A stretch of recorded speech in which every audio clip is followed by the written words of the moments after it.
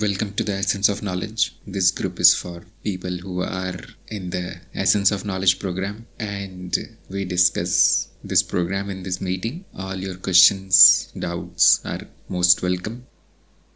Subodh is asking, from the field of five senses, the field of sight is so strong that it is difficult to establish its impermanence and illusion. How to get over it? All the senses are simply doors of experience. Whenever there is an experience, we say that it is coming through a sense, and that sense is simply mechanism. That's all. That means the sense is a concept. We can see the doors as sense organs, which are changing. They are impermanent structures. What is the direct experience? That there are visions, there are objects, there are bodies, people, events. The sensing is not seen. The doors are seen, which are impermanent. And whatever is seen is also impermanent.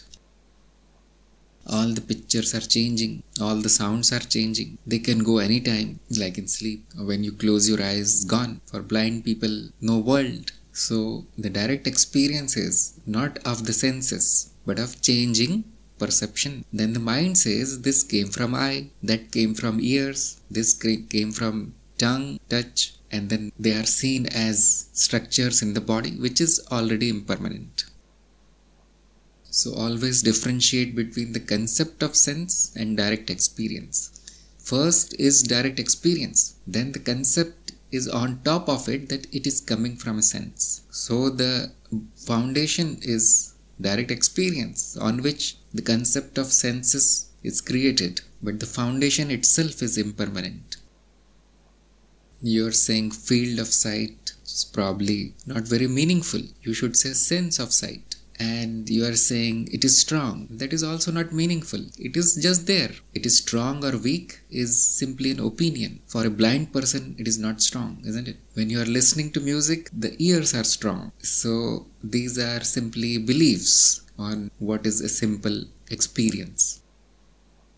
You can say that my attention is more on sense of sight. That is more accurate statement. And it is impermanent, because you can remove your attention anytime, put it on some other sense, or thoughts or emotions also, which are also coming from senses of mental type. So you can investigate the truth of this belief by using very accurate language. Sense of sight instead of field of sight, and attention is on the sense instead of saying it is strong. And there is simply an illusion that it is not impermanent, that it is permanent. So all are simply beliefs. The real trick is to find out the truth. You must remove all the concepts first. See what is really happening. That is the trick. That is called direct experience. Remove as many concepts as possible, and then whatever is in front of you is true. So like this we reach the emptiness or the sea of potentials. Simply keep removing. Like there is a concept here that experiences are changing, but that is also wrong. They are appearing. That is the correct word. See, this is how we purify our language. First we say experiences are changing, but simply remove the concept of changing, because change is simply comparison in the memory. It is simply a word. What is actually happening is a comparison in the memory, that the current scene is different from the last scene. Last is in the memory. That is what is happening. So the current scene appears different from the last scene. It is all a play of memory. That is called appearance. So it appears to change. Even the change is not true. And what appears to change then? It is you. Now you need to go out of duality. You need to transcend duality. You are in non-duality now. And it is you. You are appearing. Right now, right here, this is like this. If you remove all your blind beliefs, concepts, clear the ignorance through direct experience, and you will arrive immediately, you will arrive at non-duality. That I am appearing. End of story. The mind should stop here because there is nothing more to say. But it continues. It then divides. It says, experience is appearing to experiencer. Already division has been made, which is simply a concept. Then it says experience is changing. Another concept. It is an illusion of the memory. The memory, Hindi word is chit. There is no English word, proper English word. Then it goes again and says experience is false because it is changing. And the true and false are simply classification. It is trying to find something unchanging, but it does not find it. It simply classifies everything as false. Then it goes and says, I'm experiencing world, false. Yes. I'm experiencing body, false. I'm experiencing mind, false. It has divided again. Then it goes and says, I'm experiencing sight, sound, touch, false. No problem, but again divided. Many concepts are there now. Hundreds of concepts. Then it goes again and says, oh, I need to live. I need to do my job. I have a family. I have my work, which is important. I'm meeting people. I'm looking at objects. I'm using objects, very useful objects. My phone, my PC, my table, chair, car. And this is the start of the world. Sansar.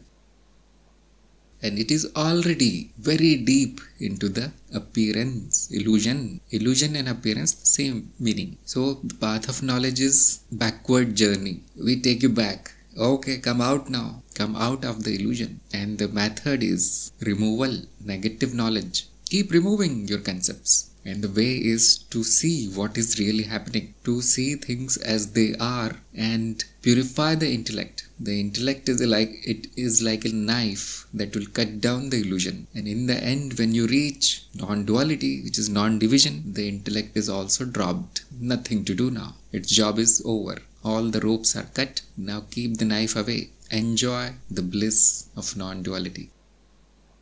This is the whole path of knowledge. It can be done in one day. If you are willing to drop your beliefs, you can be in samadhi, which is called equanimous state right now. Right now it is like this. Subodh is saying, there is a fear that my whole of seeking will end now. Yes, whatever you are attached to, it will cause fear. You can be attached to objects, people, body, concepts, ideas, your job, your work, your goals, and everything comes to an end. Everything is impermanent. So attachment to impermanence causes fear, which is another name for suffering.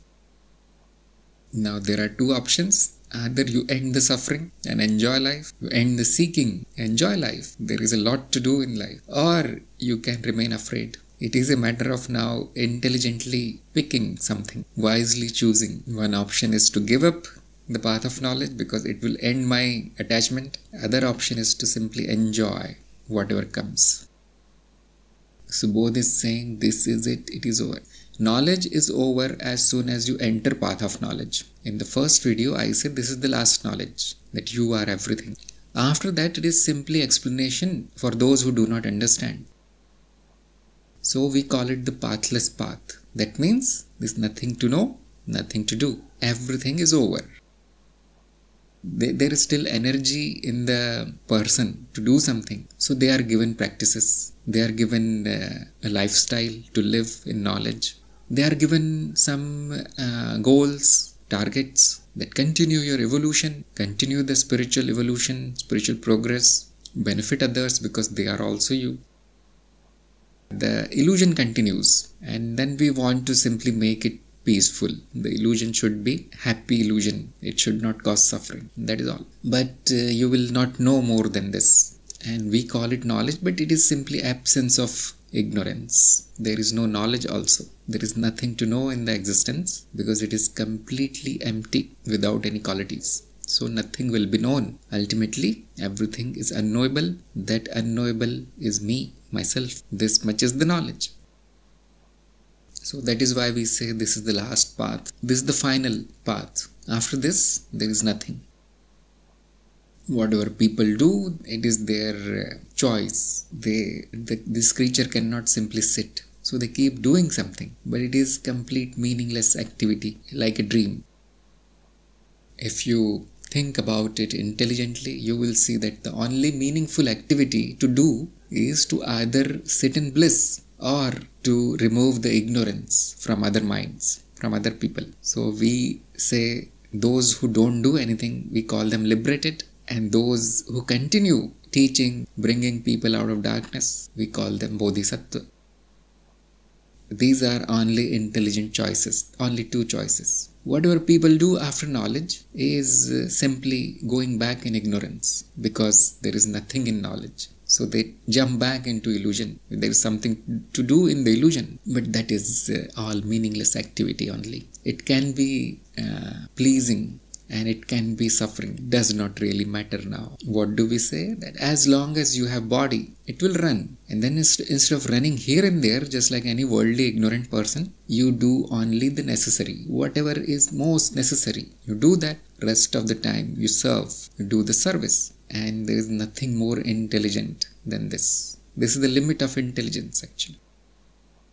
So both is asking how to serve. Yes, step number 7 of the program. Once you get the knowledge, you need to remain available to transfer it to somebody who needs it. Whomever needs it, simply tell them. And you will find that very few people want it. All they want is some kind of drama, that's all. Or powers or siddhis, miracles. That's all they want. So sometimes you find somebody who wants knowledge, who wants to destroy their ignorance, and then help them by any means to come out of illusion. As at least what do? We show them slight glimpse of the truth. This is called seeding. So then they progress naturally. This is the job of a guru. How to serve? Become a servant. And the biggest servant is a guru, because obviously we get nothing in return. I'll take some questions which are already there by Nidhi. What is causal body? When you refer to the lower levels, what affect the causal body? That affect the causal body. What are the lower levels? So, as per our model of the illusion is seen as constructed in layers. We show these layers one above the other.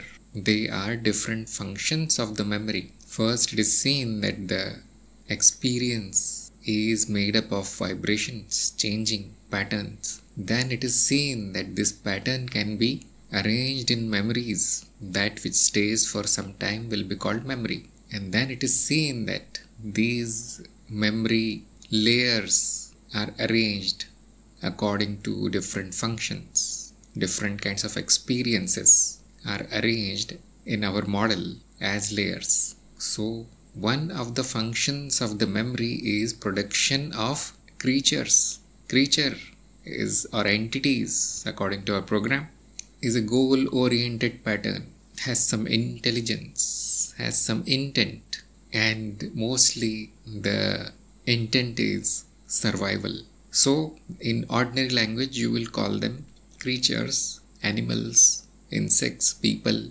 other entities. There are countless. This is one of the function of the memory, and that function is done by a particular layer in the memory that will be called causal layer. Sometimes we say causal body, sometimes we say latent memory, sometimes we say seed body. So there are many names. In Sanskrit, it is the Karan Sharir. So that is the meaning of the causal body, that it causes births as creatures. And what is stored in that memory? All that happened to that creature. All the life experiences are stored there. What else is stored? Whatever happened while it took so many forms, all that is stored. It took many forms. That is the function of the causal layer. And whatever happens through these forms, whatever is experienced, is then accumulated. So another name for causal body is accumulation. So what are the lower layers than causal? Obviously the functions that are supported by the creature, or the functions that support the creature. You can say it reverse. For example, intellect, emotions, then other lower layers, social survival intelligence, then body, physical body, and then the mineral layers and potential layers and so on. There are layers below that. So that is clearly shown in our model of the illusion. So the effect is two-way. The causal body takes the form and it affects the lower layers. Whatever is stored in the causal layer, according to that the lower layers function. And whatever experiences the lower layers produce affects the causal body and they get stored there. So in illusion, there is no one way. Everything affects each other. So where is the causal layer in our diagram? Probably forgot where it is, but you will find it in the layered diagram. It is much above your subtle bodies and so on, and usually any ordinary person or even a seeker is unaware of these things. They are aware up to the intellect. Then we do the awareness practice, and then many layers come into awareness. When you pay attention, when you meditate, when you contemplate, when you become the witness, when you witness all these things in complete awareness, then all these layers, one by one, they will come in picture. They will be understood. They will have different kinds of experiences. So there is no hurry. Right now you go through the theory of the memory, and then as you practice, you will experience all of the higher layers. Lower you can experience right now. You can indirectly experience the higher also. When I say greater mind, you are actually experiencing the greater mind, although you don't know. There is no knowledge of it, because nobody told you that whatever you are experiencing is the greater mind. It is not a place or not another object somewhere far away. No, everything is here and now. Then when I say universal memory, you are experiencing that only. So when I say causal layer, causal memory, you are experiencing it, but you don't know it. You are not aware of it. You don't know which of my experience comes from the causal layer, because darkness in the mind. Most of the time, ordinary people, they are focused outside, means in the world, sense objects, people, food, partners, and the objects that give this creature comfort, or even the objects that cause harm, enemies, and so on. And of course, the body of the creature. That much they pay attention to. The rest they don't know. For them, the rest is me. They think it is me, including the body. So with knowledge and with practice, the awareness spreads and direct knowledge happens. Of the illusion also, it is important for you to understand who you are and who you are not. That much is more important. Okay, she has one question. Please explain some common examples of algorithm behavior change. Algorithmic behavior is that which can be predicted, where the events happen one after the other, but they are fully predictable.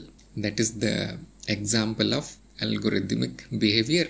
So you come in your house and you turn on the fan. Now the fan starts spinning. You can say that is algorithmic behavior. Why? Because one event causes another, which is fully predictable.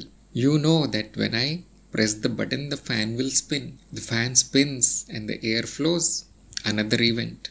You can predict that when the fan spins, the air will flow. When the air flows, you will feel cool. That is another event. Very predictable. So there are some experiences where you can predict very, very accurately what is going to happen if I do this, what is going to happen if this event happens, etc., etc. And sometimes it is so precise that you can write a formula for it. If I mix this chemical with that chemical, I'll get this chemical, and it's always true. So that will be called algorithmic behavior. Simple examples I'm giving. What is not algorithmic? If the clouds are there, will there be rain? 50-50. Will there be thunder? Will there be flood? Will people die? No, we don't know. Nothing can be predicted. Only we can see the clouds are in the sky. Now anything can happen anytime. The time also cannot be predicted. It is all accidental, which means happens without control, without any logical reasons. But we say that it is our ignorance. We don't know the behavior here. That is why we cannot predict it. But somebody who knows the weather, who has studied the weather, they can predict it more accurately. So more knowledge you get, the more prediction happens. The more accurately you can say what will happen, how will it happen, and when it will happen. And you will see that the more knowledge you get of the illusion, the more you are able to understand it, which means you will understand that everything has a cause, everything has an effect. This cause has this effect. It can be accurately said. And ultimately, if you get full knowledge of the illusion, you will see that everything can be predicted. It is too complex, but it is algorithmic. The illusion is algorithmic. There is a proper flow chart of the illusion that if this happens, that will happen, like that. But probably for average person, it is not possible to understand that much. Ordinary person will understand only that which is very limited, which is useful for that creature. That much they understand. But because the illusion is infinite, the human beings cannot understand everything. We cannot predict everything. But through logic, it can be concluded like this, that if we could understand, you will find that the illusion is algorithmic. Now, on the other hand, we say that illusion has infinite possibilities. It is infinite potential. Anything can happen. So, non-algorithmic events can also happen, but we will never detect them because this instrument, human instrument, detects only algorithmic events. Non-algorithmic cannot capture. They are not captured by the senses. So both possibilities are there, but most of the time this algorithmic behavior will be seen, and that is most useful. So simply understand this much, that if one event causes another event and it can be predicted nicely with certainty, then we can say it is algorithmic. It can be perfectly calculated what will happen. So there are many examples in your day-to-day life. Computers are the best example because that word is now applied in computers actually. It is a word from mathematics which is now applied in computer science. That whatever programs are running in a computer, they are algorithmic and they follow steps exactly. If the program is very complex, then an average user cannot understand why this happened, how this happened. But the programmer exactly knows what it is doing. The more complex it becomes, the less knowledge we get, and so it becomes unpredictable. Your car is another example. You press this much, it will go this much distance. You fill this much petrol, it will go this much distance. You turn the steering this side, it will turn this side. It is predictable. But those who don't know, they cannot understand what it will do. It is simply a matter of knowledge.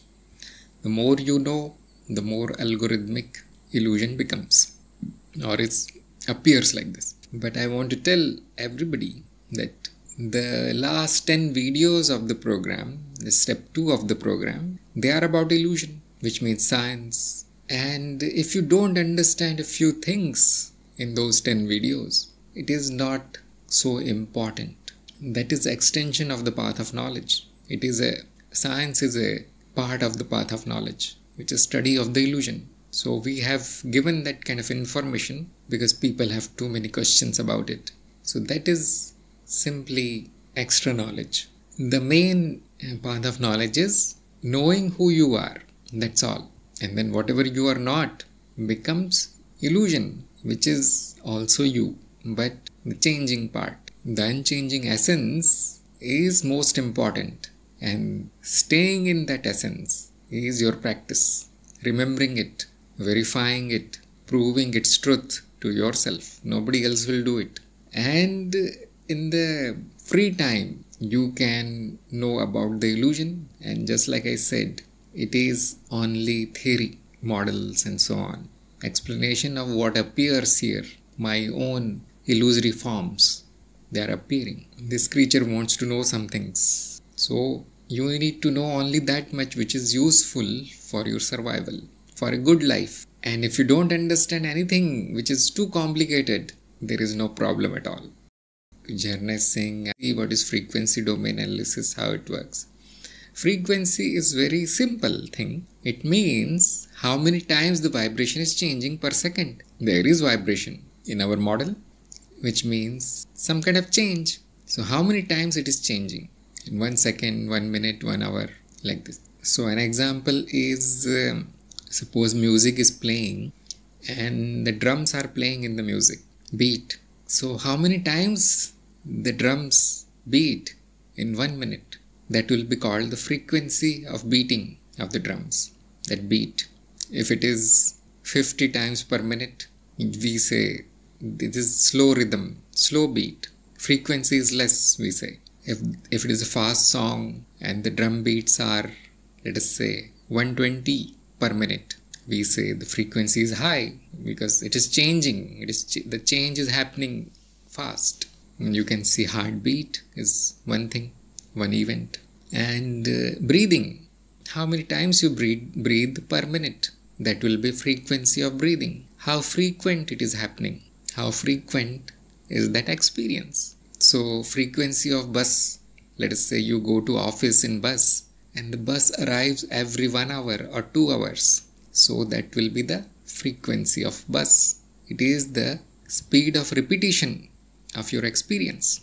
We are saying that the smallest experience is called vibration. That is the smallest change of 2 events, and that can repeat a few times. So that frequency of repetition of that vibration will be some number, 100 times per second, million times per second, 1000 times per second, like this, or 1 times per second, 2 times per second, something like some number will be there. So any change is made up of many vibrations which can have different kinds of frequencies. It is possible. So how to find out how many vibrations are present in any experience? That method will be called frequency domain analysis. So just like I said, this is very much fundamental science and mathematics. If you are not a student of science, you don't need to understand all these things. Yes, it can be measured in hertz. Hertz means rate of change per second. Kilohertz, megahertz, like this. So some events happen very fast. And they cannot be seen. You cannot perceive them. The senses do not catch them. And some events happen very slow. And they are also not picked by senses because very slow. Nothing happens. So our senses only pick that much which is necessary for survival of the creature. That much we pick, nothing else. There is infinite kind of vibration from 0 hertz to infinite hertz. So, but we don't experience it.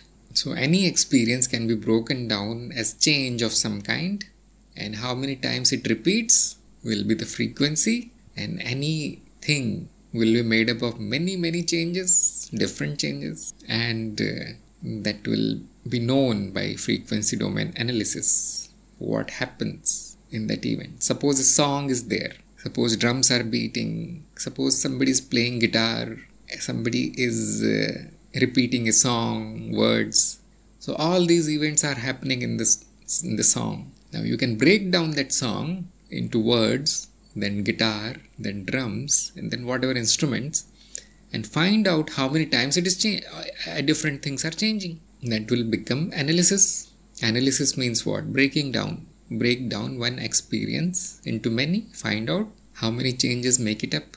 Yes, chanting music all are vibrations, not frequency. Use the correct words.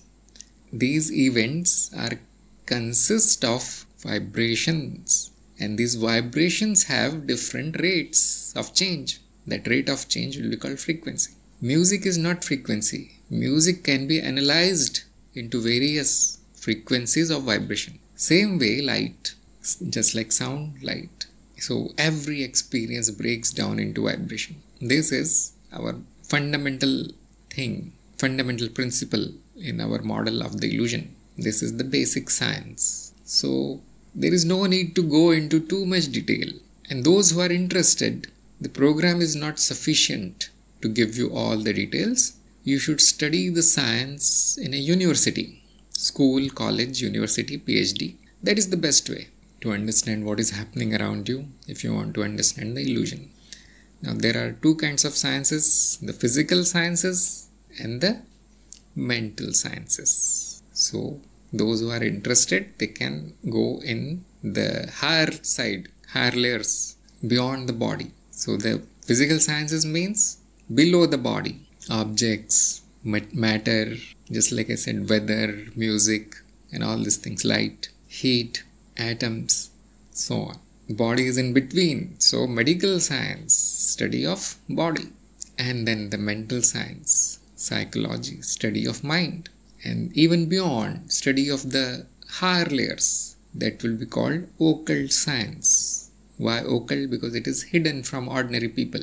They are not evolved so much that they can even understand what we are saying. So occult, or in Sanskrit we say tantra. So depending on your interest, you can take up the subject and study. It will take many years, 20, 30, 40 years to know something about a specific subject.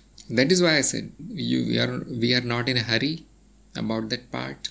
We simply tell you the overview of the illusion, and then it depends on your interest. That is not path of knowledge.